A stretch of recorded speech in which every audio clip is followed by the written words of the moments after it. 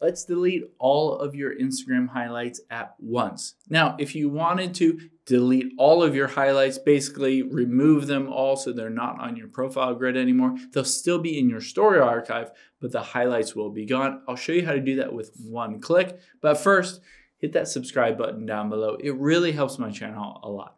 Thanks, guys. So let's hop into Instagram here. We'll tap on the profile at the bottom right.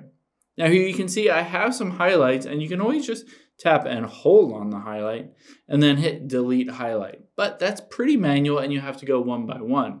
To do that in bulk, delete all of them, you can always tap on the three lines at the top right and then go into your activity. And then tap on photos and videos.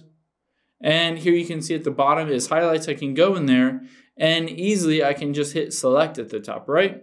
And then just select all of these really quickly and hit delete at the very bottom. This will delete all of those archives. Keep in mind, it just puts them back into your story archive because all these highlights are just story archives that you put as highlights. So you can get them back. You can always add them back as highlights or do whatever you want with them. You'll still have them on your account itself.